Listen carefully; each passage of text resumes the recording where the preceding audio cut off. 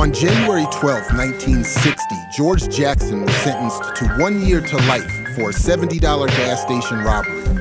He would serve 11 years, 7 months, with 7 of those years in solitary confinement. On August 21, 1971, he was assassinated. In the intervening years, Jackson penned 2 centerpieces of revolutionary canonical texts, Soledad Brother and Blood in My Eye.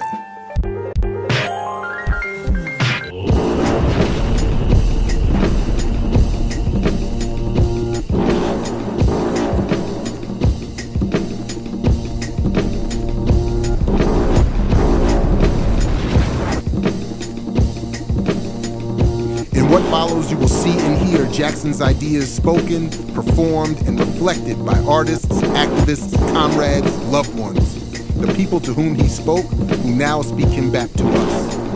Welcome to this special edition of I Mix What I Like, George Jackson releasing The Dragon, a video mixtape.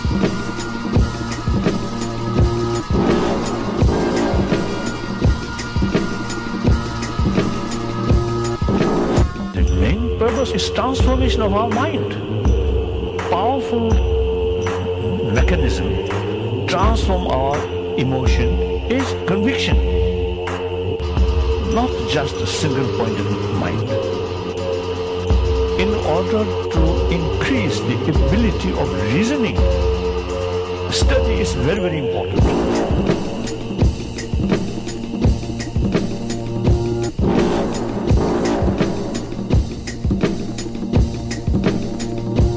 Well, I was incarcerated under a 1 to life, a term they called for 1 to life, where I could have done 1 year and been released. I've done 10. That's more time than anybody in this state has ever done on a 1 to life. When the prison gates fly open, the dragon will emerge. August 21st, 1971. The dragon has come. I said the dragon has come. Mr. George Jackson. In 1960, when he was 18, he was falsely accused of stealing $70 from a gas station.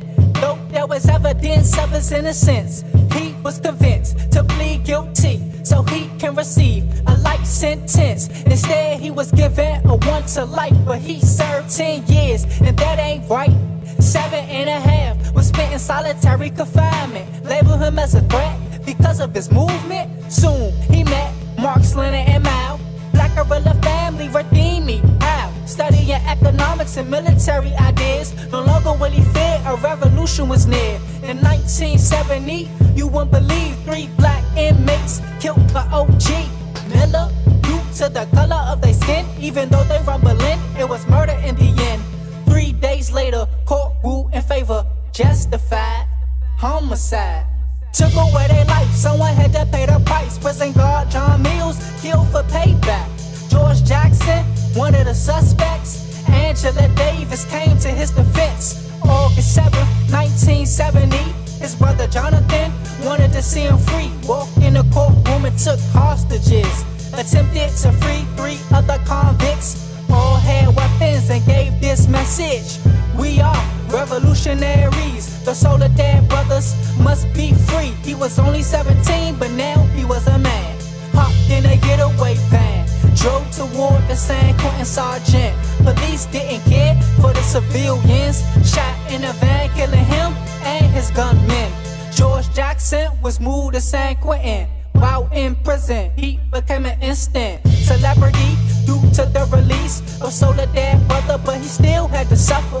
Reality, he will never be released. Kill me if you can, not kill me if you please. If I leave alive, I'm leaving nothing behind. They will never count him among the broken men. August 21st, 1971, George Jackson, the dragon has come, but how come? He was assassinated, vindicating comrades from injustice. He was a blade in the throat of fascism, trying to free inmates from a control mechanism called racism. True revolutionary, black militant, Mr. George Jackson. George Jackson, revolutionary. George Jackson, revolutionary. George Jackson, the revolutionary. George George Jackson, the revolutionary. George Jackson, the revolutionary.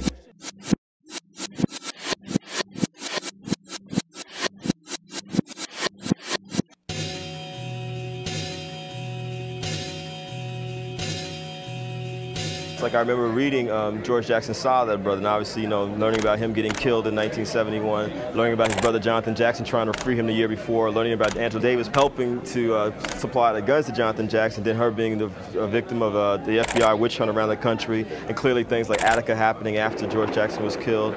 You know, I mean, so it represents a lot of stuff to me. So that's why these kind of events, again, are important, because it's almost like if they left Malcolm out of history books, you know they're going to leave George Jackson out of history books, because he was to the left of Malcolm. The term Solid Brothers, get this clear. The term Solid doesn't apply to us three only. You understand? It applies to all those brothers down in Solid who've been making moves and who are working on the idea that concentration camps won't work on black folks and oppressed people here in the United States. That we're just not going for it. We're together. We're all together. All our cases together. And when you say Solid Brother, you'll have pictures on the wall of not just the three original Solid Brothers, but all others who've fallen in line. You understand? And it should be worked from there. Solid Brother means all those there in Solidad who participate and who are trying to break down that thing there. Pursue our present goal, you know, the proof that it won't work on us. In the future, when I get out, we go to a new level. That means liberation of political prisoners. Long live the guerrilla.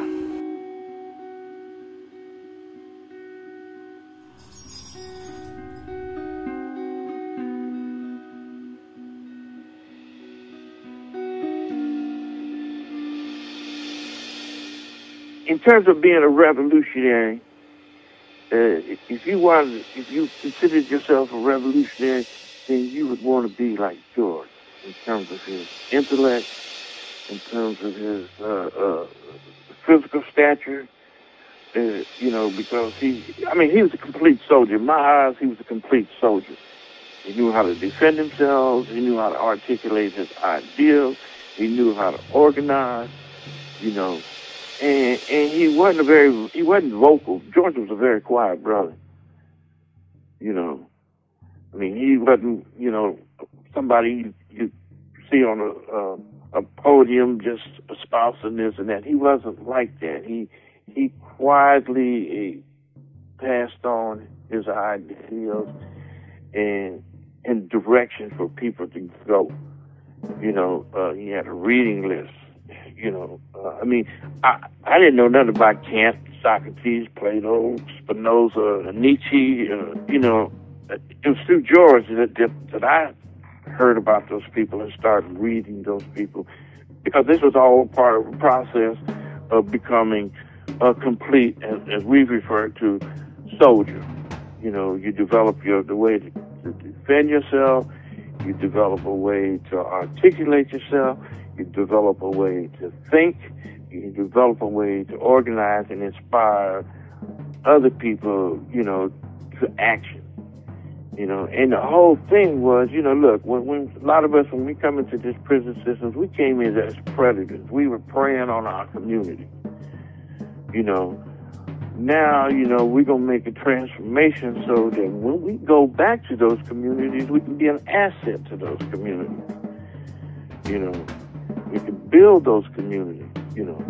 And that's where, you know, like his reference to Ho Chi Minh and the dragon is coming. And that's where that comes from, because Ho Chi Minh, you know, was a teacher, and also he had been in prison.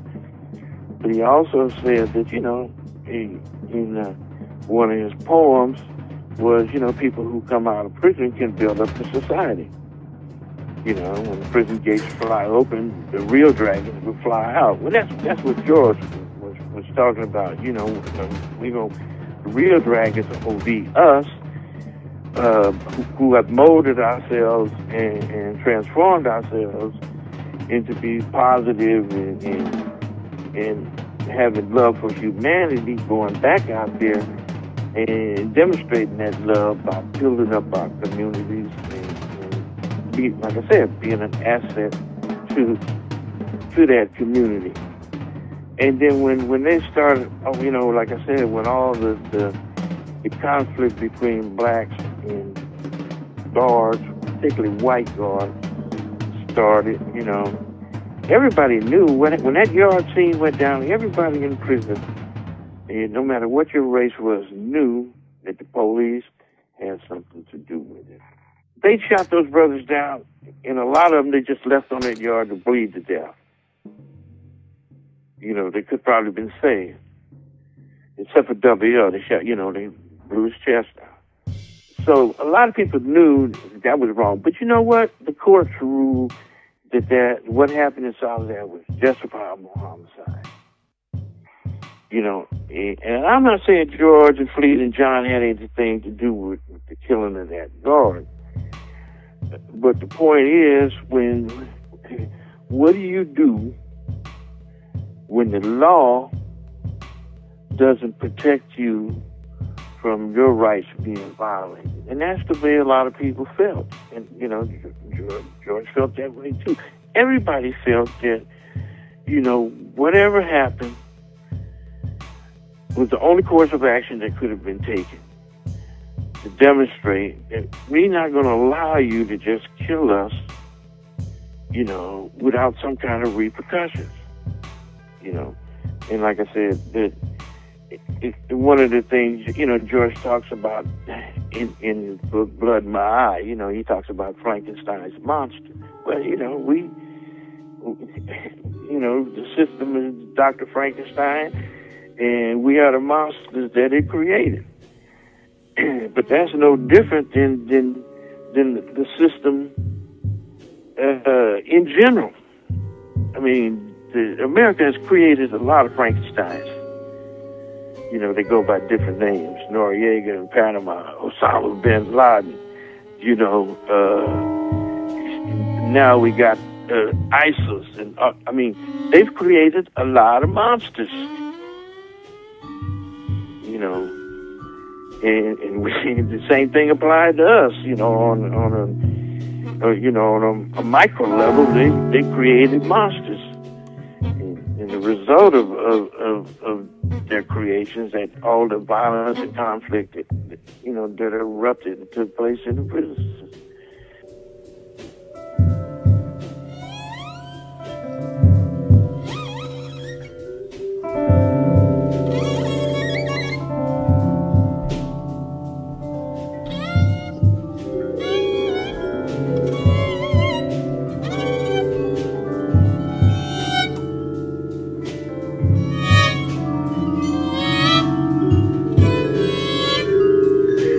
Black men born in the U.S. and fortunate enough to live past the age of 18 are conditioned to accept the inevitability of prison. For most of us, it simply looms as the next phase in the sequence of humiliations. Being born a slave in a captive society and never experiencing any objective basis for expectation and had the effect of preparing me for progressively traumatic misfortunes that led so many black men to the prison gate. I was prepared for prison. It required only minor psychic adjustments. I begin with the idea that fascism has already taken over this country. It took over during the Depression. And all above-ground political organizations has got to proceed. I mean, anything that's effective, that's really revolutionary. I'm convinced if it's really revolutionary, because of the existence of the fascist state, there's going to be resistance to every move that we make.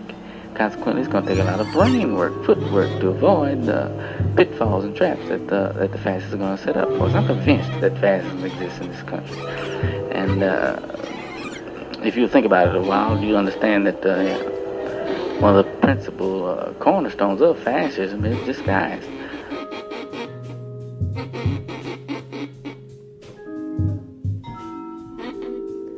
This prison didn't come to exist where it does just by happenstance. Those who inhabit it and feed off its existence are historical products. The great majority of sold-dead pigs are southern migrants who do not want to work in the fields and farms of the area, and who couldn't sell cars or insurance, and who couldn't tolerate the discipline of the army. And of course, prison attracts sadists.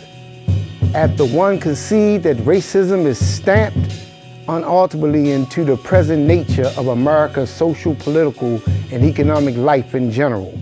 The definition of fascism is a police state where the political ascendancy is tied into and protect the interests of the upper class, characterized by militarism, racism, and imperialism, and concedes further that criminals and crime arise from material, economic, and social political causes.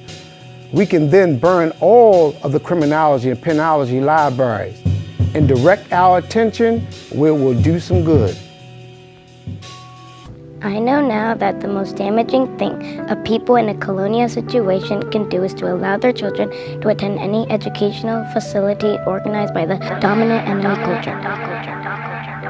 Dominant enemy culture. Sé que lo más dañino que un pueblo puede hacer en una situación colonial es dejar que sus hijos y hijas atiendan un sistema educacional organizado por la cultura enemiga dominante.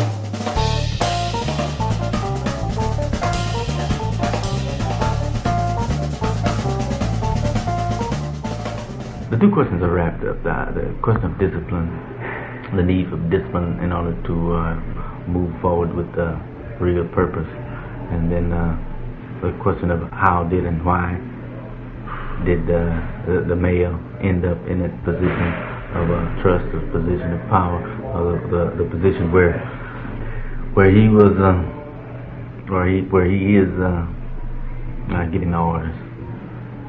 It's a complicated, heavy thing. But I think that we're going to have to learn to reconcile ourselves with the fact that from the smallest units, from the smallest cells on up, we're going to have to relate man, woman as equals. And it won't be easy. It's got to work itself out. But the only way it can really work itself out, I'm convinced, and I sure hope nobody mistakes this as male chauvinism of any type. But I think the only way the problem is going to be resolved is that women become more aggressive. And I'm not talking about aggressive in the sense of being counterproductive, man, and disrupting. I'm talking about coming up with valid criticism and valid ideas and valid contributions. This is a short poem, and I just want to do a tiny preface and to say that back around, 71, 70, to know about George Jackson as a woman, he was the ultimate man for any serious black woman, okay? I wore a great big fro, and people would say, "You look just like Angela Davis." Brothers would say that, and I was like, yeah, now all I need you to do is be a George Jackson, okay? The poem is called George. This poem does not commemorate Ghost. Ghost being a white man's conception of a universal entity, this poem will key the unlocked spirit of George Jackson, Jonathan being a whole other testament. This poem is a demonstration designed to re-expose the primitiveness of white people who still don't know that it's time to come up out of that Cro-Magnon-ish.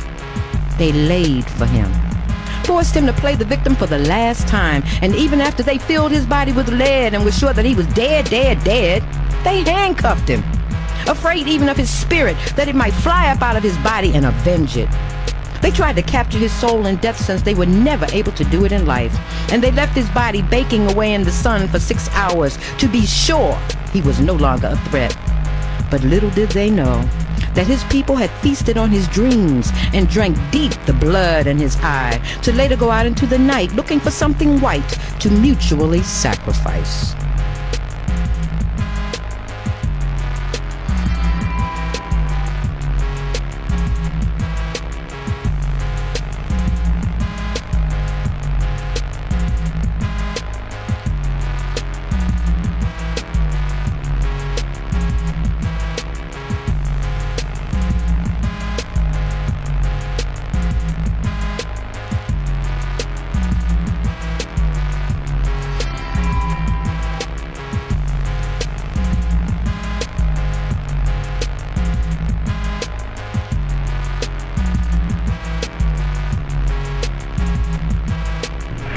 principal point behind the prison movement is to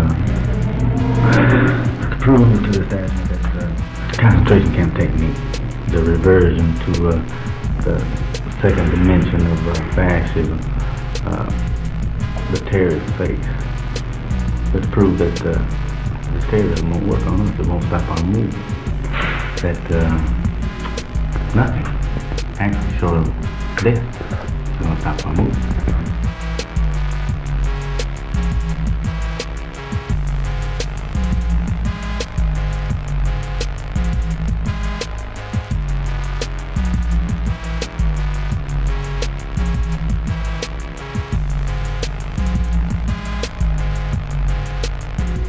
The courts are when they're in a position where they're not pressured into giving us some sort of appeasement, and that of course catches the prison personnel, staff, the pigs up in Cross. They have no way at all whatsoever now to protect themselves except through sheer, brutal, open terror. They also know that the comrades don't fear the courts any longer.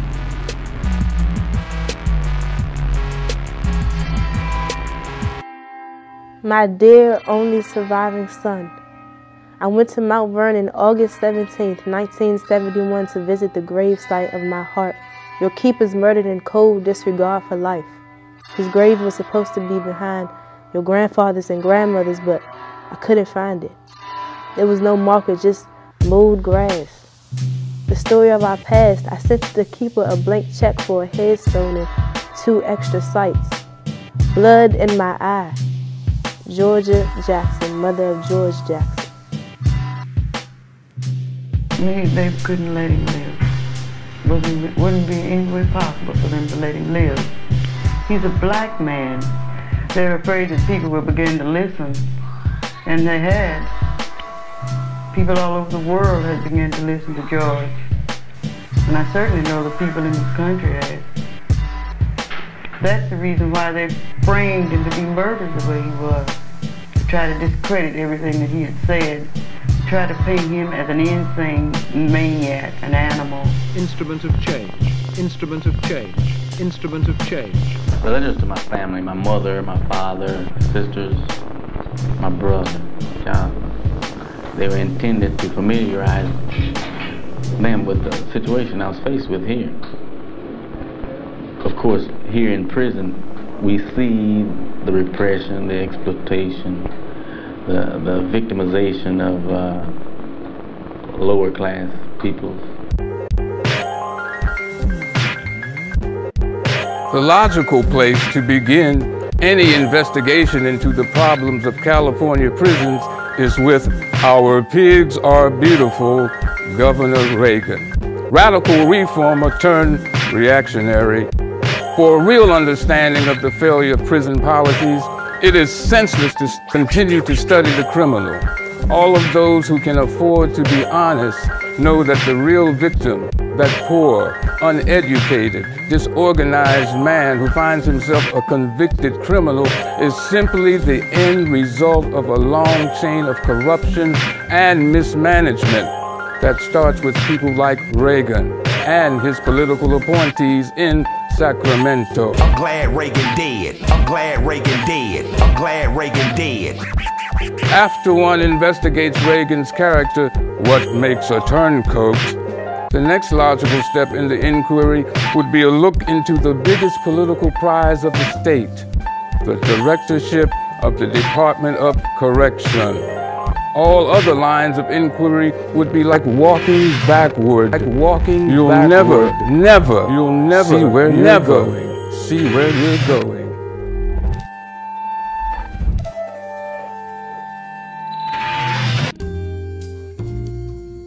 The first week that I started teaching, I was pretty much just thrown in the classroom. I wasn't given any training, anything. So the first day after introducing, this classroom was set up in a circle. We were supposed to be doing these like restorative circles to get to know each other. So after we introduced ourselves, I sat down and I took roll and I was like, I don't know what to do. So it was a full-time substitute in there, just, you know, helping like the new teacher. So he was like, talk about Ferguson, because Ferguson was on fire. So I was like, okay, perfect.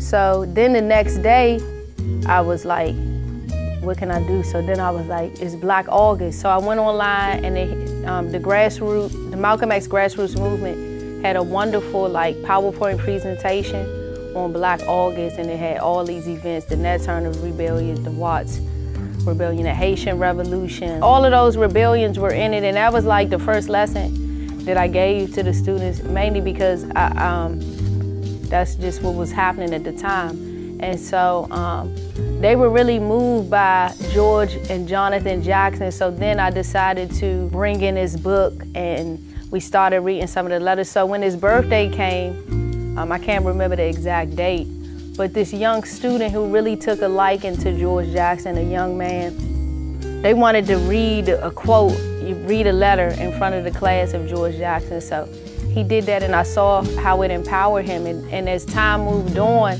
when his birthday approached, I gave him a copy of Soledad Brother, and he would come back and discuss the letters, and then he would even come and tell me some things that I didn't necessarily know about George Jackson. So I just saw his behavior changing as he read George Jackson more, as well as Malcolm X autobiographies.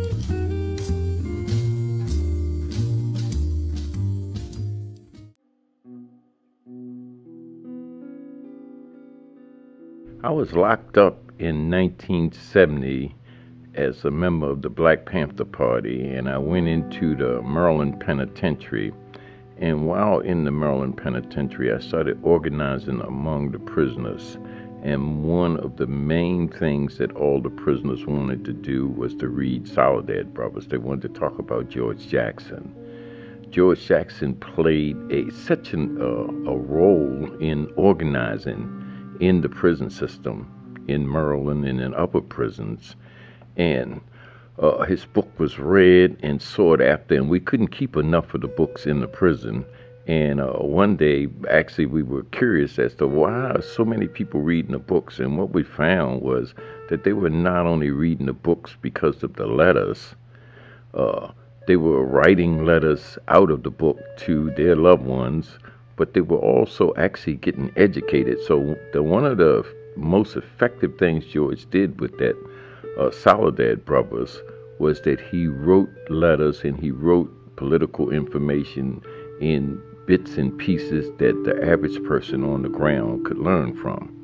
During the organizing in the 70s, we had two examples. One was George Jackson out in California, and the Black Guerrilla Family, the organizing for self-defense, and that kind of mobilization. And up in New York, we had Attica, which was just a huge, massive kind of insurrection and a takeover of the prison, the whole entire prison for several days. And what we did in Maryland was we looked at both of those situations and decided to organize in Maryland somewhere in the middle.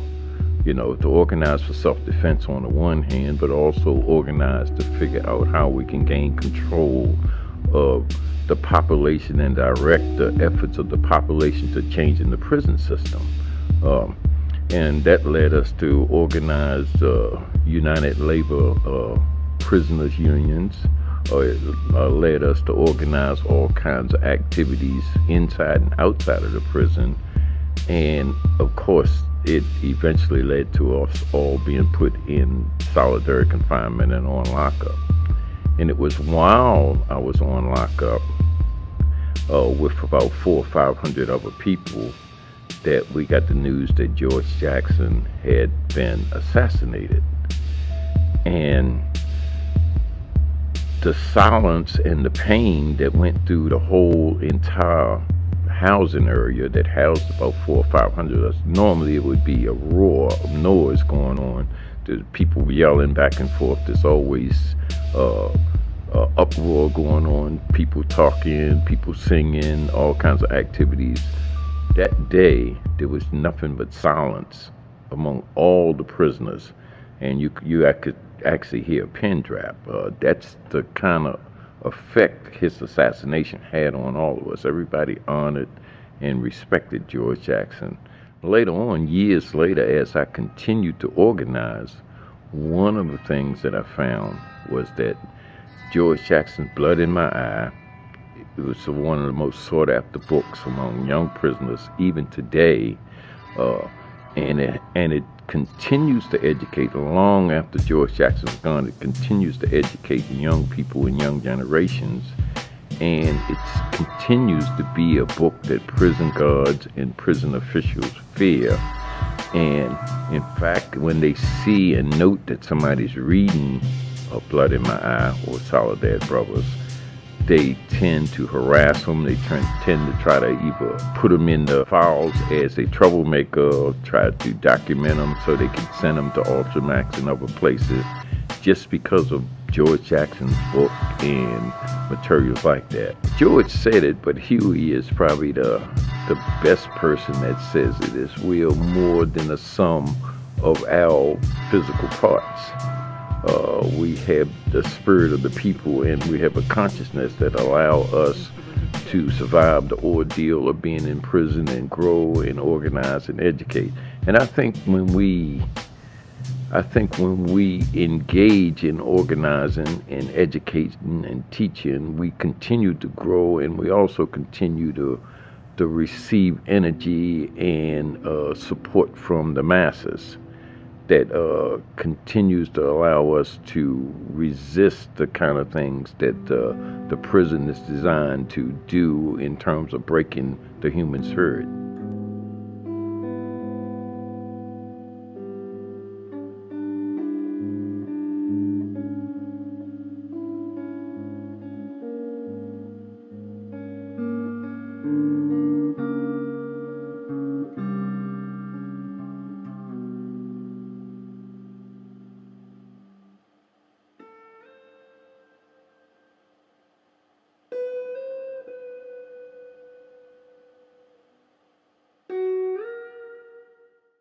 We had a song on our first album called Rifles. Yes. And it was dedicated to George and Jonathan. So, if I may, real briefly, it says, my part says, Black August, callous hands, man-child dying. Price paid, bullets for slaves, God's cannon. For non-action, party's been split to two factions. Cross dissolver, black revolver. Tell the judge this will soon be over. Empty the holster, Chairman Mao sculpture. Drowning from that blood in my eye. Come Jehovah, 10 years on a 1 to life, 1 smoke, 100 stripes. The barrel kissed the officer's windpipe, rifles.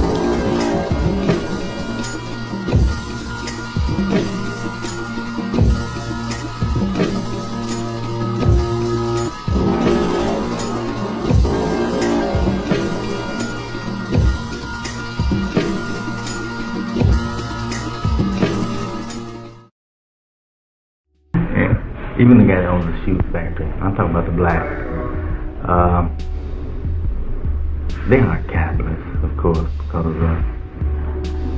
where did they buy their leather from, their rubber, string? Where did they get the building from? Where did the machinery? You see? The opposition at present is that guy that's making tools, the machine tools, the huge few families that own around the country. The men that send out expeditionary forces all across the world rip off about 80% of the non-renewable resources in the world. That's the enemy right now, not the little black cat in the corner that's trying to survive, really.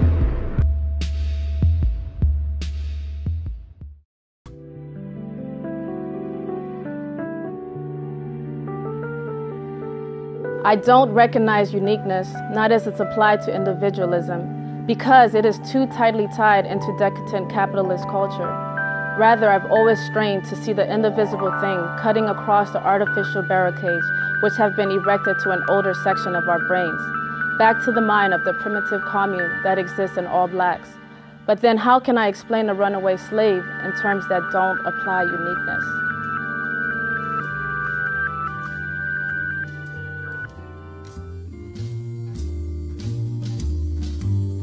Growing up, I had a lot of young boyfriends in and out of Oak Hill, like the juvenile detention center. And then when they get a certain age, they down DC jail, and then they get shipped off down North Carolina, all over. So I know the reality that it is for black males. And I saw some of the young male students, and I said, well, I better introduce them to George Jackson and Malcolm X so they know, you know, that you can transform. And even before they, you know, my hope is that they don't go to prison, but I know that's the reality, that it may happen. I told them 1 in 3 black males go to jail. So with that being said, I hope it doesn't happen, but if it does, that at least I know that he'll be equipped with the materials of George Jackson, and he can enlighten like-minded individuals in that predicament. Because I was like, wow, I wish I would have known about George Jackson when I used to write letters to my little boyfriends when they was in jail, but I didn't know at the time. But I think if every young brother in the prison system reads George Jackson's book, it can bring so much change within their life. Because I just seen within like 2 months, one of my students, his whole character changed. And even his relationship with his mother, and some of the letters, the student was relating to that, George Jackson's relationship with his mom. So I'm just amazed. I was just honored when I got the phone call that this project was happening. And so I'm just blessed to be here. And I give thanks to George and Jonathan Jackson and all of the brothers, the Solidarity brothers, that work to liberate the minds of millions and millions of black people. George says to us, arise and walk. Silver and gold have I none, but in the name of, but I give you what I have. In the name of Jesus of Nazareth, I say, rise up and walk. In the name of Denmark Vesey of Charleston, South Carolina, I say, rise up and walk. In the name of the Reverend Nat Turner of Southampton County, Virginia, I say, rise up and walk. In the name of Frederick Douglass, in the name of W.B. Du Bois, I say, rise up and walk. In the name of my brother, Jonathan Jackson, in the name of James McLean, in the name of William Christmas, in the name of Angela Davis, and in the name of George Jackson, I say, rise up and walk. I'm convinced that from here, where we stand right now, the only way to advance revolutionary consciousness or reestablish the feeling of community, reestablish our class consciousness, is to create revolutionary culture. This poem is called Niggas That Scared of Revolution. And George was a revolutionary. He let everybody know that he was a revolutionary. It just wasn't some locked up, you know, ex-gang member who was just writing about revolution. George actually believed that he was a revolutionary. He thought that we all had to deal with revolution. And this poem came about, like I had just been in New York about a month, you know, and we were sitting in Mount Morris Park, that's Abbey O'Doon, the brother who works with now. He said, Umar, you know, what have you learned since you've been in New York? And I looked around the park, I looked out on Madison Avenue and on Last Avenue, and I said, niggas are scared of revolution. So he said, write that. So when I did. Niggas are scared of revolution, but niggas shouldn't be scared of revolution because revolution is nothing but change. And all niggas do is change. Niggas coming from work and changing the pimping clothes to hit the streets and make some cook change. Niggas change their hair from black to red to blonde and hope like the hair that looks will change. Niggas kill other niggas just because one didn't receive the correct change. Niggas change from men to women, from women to men. Niggas change, change, change. You hear niggas say, things are changing, things are changing. Yeah, things are changing. Nigga things into black nigga things that go through all kinds of changes. The change in the day that makes them rant and rave, black power, and the change that comes over them at night as they sigh and moan. Ooh, white thighs, Niggas always going through bullshit change. But when it comes for real change, niggas are scared of revolution. Well, I have told young people, like sometimes we have workshops, I have mentioned that George Jackson was one of my inspirations. A lot of people didn't know about it. When I told them about the whole situation, the prison situation in California, and the fact that they were facing, you know, some terrible situations, Fleta, Drongo, John Cluchet, and George, and they were amazed that they hadn't heard about this, you know. So, but see, my thing is to always try to tell them, remember, like I was just saying before, there's nothing new here. There are shoulders that y'all are standing on here that you should know about and try to understand, and understand that the impact, and it has been some things that maybe you don't know about, but you should know about, because this is nothing new. We're nothing new. The last pause is nothing new. There are people who came before you who have made contributions, some of them lively and some of them in the moments of death. So I try to remember, always remember, there's other people who came and did these things before. That's why we tell, that's the difference between us and hip-hop, because we always make sure that people know about John Coltrane, Bird, Monk, and all the beboppers and the swingers together, because these are shoulders people we still love. And like, you know, basically the last pause, we just, and Gil Scott Heron, I gotta mention Gil, we all just blues singing the blues of our people in different voices and different techniques and different, but it's all the same thing. And go back and try to look in history and try to find these books and read them and try to find George Jackson, some of the Blood in My Eyes, and see how powerful and what impact he had on me and at that time and other young people around him at that time. Niggas are actors. Woo, niggas are actors. Niggas act like they're in a hurry to catch the first act of the Great White Hope. Niggas talk like Malcolm did. But when a white man doesn't react to them like he did Malcolm, niggas act violently. Niggas act so cool and slick, causing white people to say, what makes those niggas act like that? Niggas act like you ain't never seen nobody act before. But when it comes to acting out for revolutionary causes, niggas like, hey man, I can't dig them actions. Niggas are scared of revolution. Like I said, back in those days, there was so much going on in California. There were the Soledad Brothers, there was Nathan Harris, San Francisco State, and the students at San Francisco State, and the riots, and you know, and the pamphlets coming into play. And at that time, I was really trying to get out there. I told my mother, I gotta get to California, Mom. I gotta go. What you wanna go out to California? Because I want to be out there with Huey Newton and the Panthers, and I want to go meet George Jackson. And here I am, a little boy, and I don't know how I am trying to figure out what I'm going to do. And there's, you know, racism and bigotry, and in my town, I'm fighting against that. But I wanted to be in California because it seemed like, you know, the revolution was going to start and be over in California before I even got into it.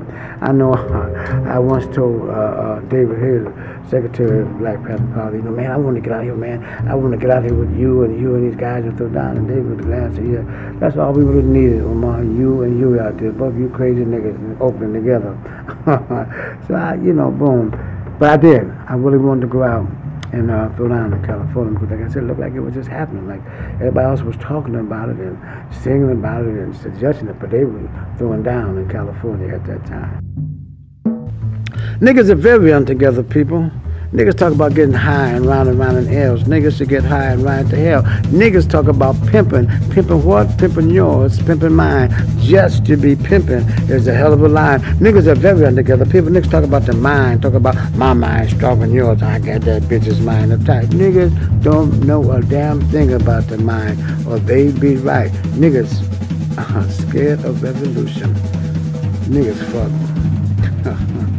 Y'all know niggas fuck. Niggas love the word fuck. They think they're so fucking cute. They fuck you around. The first thing they say when they're mad is fuck it. You play a little too much with them. They say fuck you. When it's time to TCB, niggas are somewhere fucking. Try to be nice to them. They fuck over you. Niggas don't realize while they're doing all this fucking, they're getting fucked around. But when they do realize, it's too late. So all niggas do is just get fucked up. Niggas talk about fucking that, fucking this, fucking yours, sis. Not knowing what they fucking for. Not fucking for love and appreciation, just fucking to be fucking. Niggas fuck white thighs, black thighs, yellow thighs. Niggas fuck ankles when they want other thighs. Niggas fuck Linda, Sally, and Sue. And if you don't watch out, niggas will fuck you. Niggas would fuck if it couldn't be fucked. But when it comes to fucking for revolutionary causes, niggas would fly, man, fuck revolution. Niggas are scared of revolution. I guess it was the artist in me or the writer I was going to become that he was stimulating and that he was invigorating and that he was, you know, inspiring because he touched me. And when he died, because like I said, I know he was going to die, but I cried about 2 nights, man. I cried about 2 days, you know, because a hero of mine had just been taken away from me. A hero, a brother who was in the midst of the madness and still fighting and trying to find a way out and trying to show us how to find our way out in this way out outside. So it was very tragic to me how he went out, man. But I knew they was gonna get him, and I knew they were gonna let him out of prison. I know that. Niggas are players. Ooh, niggas are players. Niggas play football, baseball, and basketball while a white man is covering up their balls. So when niggas play ain't tight enough to play with some black guys, niggas play with white guys to see if they still have some play left. And when there ain't no white guys to play with, niggas play with themselves. Niggas will tell you they're ready to be liberated. But when you say, let's go take our liberation, niggas reply, oh, I was just playing. Niggas are playing with revolution and losing. Niggas are scared of revolution. Niggas do a lot of shooting. Niggas do a lot of shooting. Niggas shoot off the mouth. Niggas cut down the street and shoot down the corners. Niggas shoot sharp glances at white men. Niggas shoot sharp glances at white women. Niggas shoot crap, kilo. Niggas shoot guns and rifles on New Year's Eve. A new year that is coming in where white police will do more shooting than them. Where niggas, when the revolution needs some shot, yeah, you know, niggas are some shooting the shit. Niggas are scared of revolution. Niggas are lovers. Ooh, niggas are lovers. Niggas love to see Clark Gable make love to Marilyn Monroe. Niggas love to see Tarzan fuck over the niggas. Niggas love to hear the Lone Ranger yell, hi-ho, Silver. Niggas love commercials. Niggas love commercials. Oh, how niggas love commercials. You can take niggas out of the country, but you can't take the country out of niggas. Niggas are lovers, niggas are lovers, niggas are lovers. Niggas love to hear Malcolm rap. Niggas love to hear Malcolm rap. Niggas love to hear Malcolm rap, but they didn't love Malcolm. Niggas love everything but themselves. Niggas love everything but themselves, but I'm a lover too. Yeah, I'm a lover too. I love niggas. Word up. I love niggas because niggas are me. And I should only love that which is part of me. Love to see niggas go for changes. Love to see niggas talk that shit. Love to see niggas make them plays and shoot that shit. But there's one thing about niggas I do not love. Niggas are scared of revolution.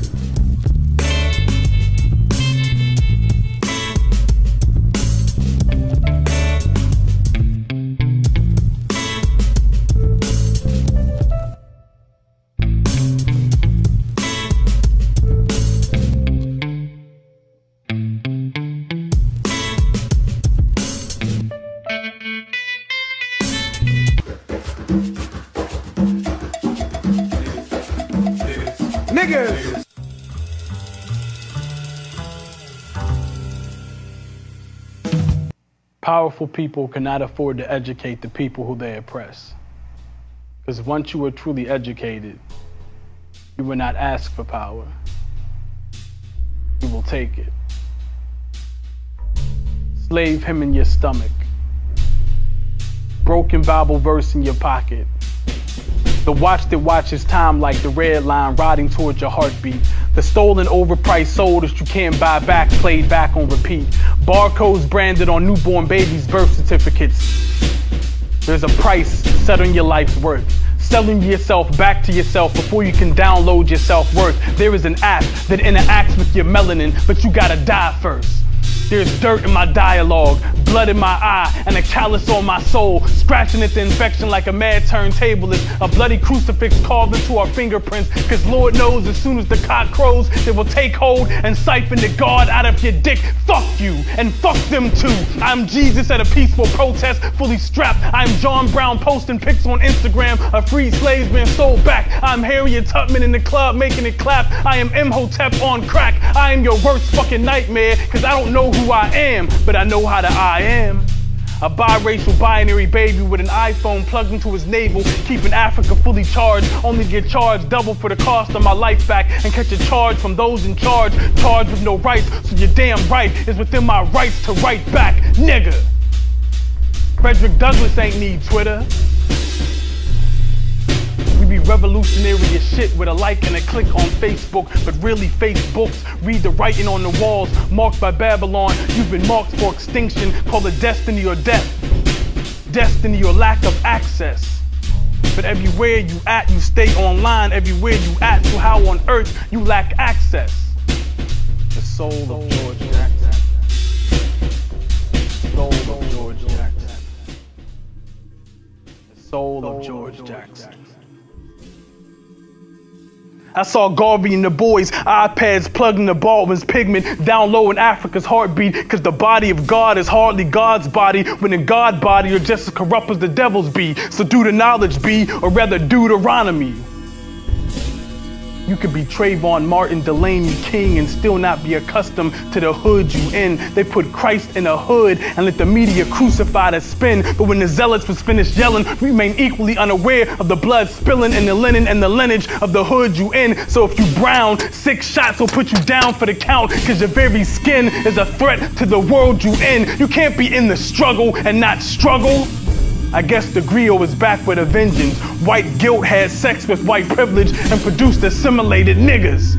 There's a railroad of bones at the bottom of the ocean. There's a chamber of souls in the guns our sons are holding. There is a loud graveyard planet beneath every American city. There are 1 billion black bodies coming back to the living. You thought the zombie apocalypse was some shit? Just wait until you get a hold of my niggas. See, this is the dispensation of truth in the new age, and there's so many slain ancestors coming back for revenge that it'll make reparations look like minimum wage.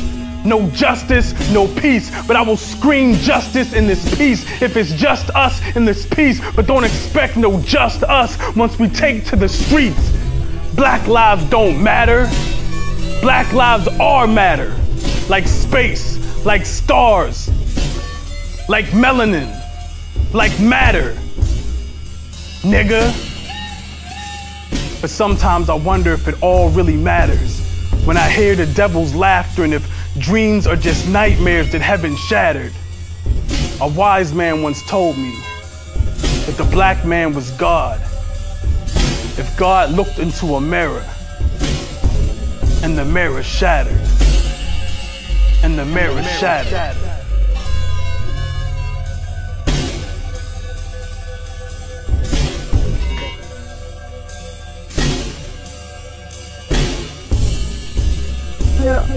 Yeah, the world is sharing this. Yeah, so does this have bad nature now? The shit was sister, but easy like you and nature now. Like this,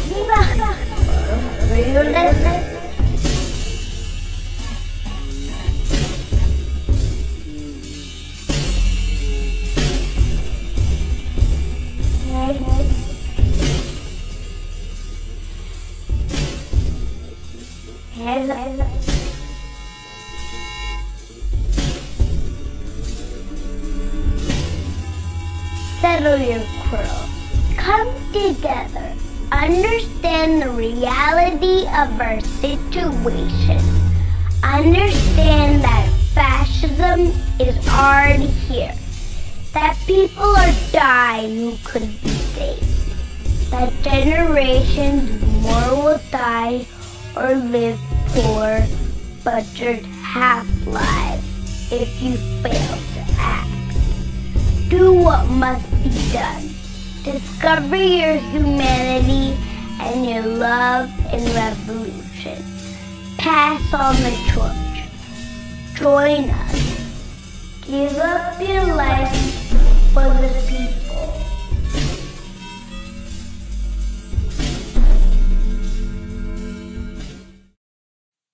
Thank you very much. Let's continue on. We want you to continue to join in. Right now, we're going back around again, bringing to you those very fine men of song. We want you to know you're free. clap your hands, pat your feet, and let's have a little church. What'd you say? Amen. Let me hear you say yeah. Amen. Let me hear you say yeah. Can you feel it? Amen. Let me hear you say yeah. Make the deal go through. I see yeah. Yeah. Can you feel like? Today's agenda. That's why I write the shit I write in my rap. Be the first to set it off.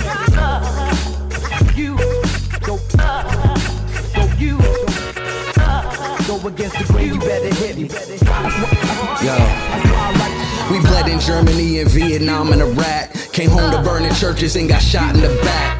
Shit, Bob shot the sheriff for less. He knew exactly who to give to in the chest. If he heard rap now, he be fucking depressed. What Cash yapping about, I am not impressed. That's another matter for another rhyme. I could deal with coward-ass rappers at another time. This rap for rebels, music for killing the devil. In the name of freedom fighters, I rebuke you with metal. It's for all them crackers with the apartheid patches. Candidates who think race ain't important as taxes. It's for 9 lives, worth more than that rebel rag. And all the massacres under American flags. It's to honor the fallen veterans of the struggle. The Vanguard squad always ready to rumble. You can find us in the streets, we bout that life. So to toe with the police, yeah, we bout that life. Defending mine and yours, yeah, we bout that life. Since we got to these shores, yeah, we bout that life. Find us in the streets, yeah, we bout that life. Toe to toe with the police, yeah, we bout that life. Defending mine and yours, yeah, we bout that life. Since we got to these shores, we bout that life. Stand up, jam the man up. Complete the plan, then dip and clam up. Rise like Bree, man, tough man up. Turn some new keys and free the lands up. Hands up, like you're black on the block. Stop by the cops, open his cameras to watch. Hands up like afros down with Castro. Telling Nixon to lick they asshole. Hands up, like you're hungry as fuck. Praying nobody tried to press they luck. Yeah, Black Lives Matter, man, but so does the rent. And what's left from buying medicine, they making a dent. They close down schools like your brain in a stroke. Then they open up a jail like they cutting your throat. They take black life in every way. They just use the gun about once a day. You can find us in the streets, we bout that life. So to toe with the police, yeah, we bout that life. Defending mine and yours, yeah, we bout that life. Since we got to these shores, yeah, we bout that life. Find us in the streets, yeah, we bout that life. Toe to toe with the police, yeah, we bout that life. Defending mine and yours, yeah, we bout that life. Since we got to these shores, we bout that life. Finished the bid with the tool in his wig. He was schooling COs and had him doing a jig. Who's that? George Jackson, black, ready for action. Ain't a prison yet that could tame the black dragon. Ain't too many rebels that's approaching his levels. He found the keys to liberation in the belly of devils. One of the sharpest, dark-skinned Marxists. One of the system's hardest targets. He was a BGFOG, incarcerated arm of the BPP. Left coast, Soledad to San Quentin. Nah, command post for organizing resistance. I know you heard about his younger brother. They take the shotty round the neck of the judge and burn rubber. I wish they made it like Assata did. He was a revolutionary with no fear of the power grids. Piece of butterfly for the caption. My heroes died in prison. George Jackson. George Jackson. George Jackson. That's why I write what I write in my rap. It's documented, I'm in it. Every day of the week, I live in it. Be the first to set it off.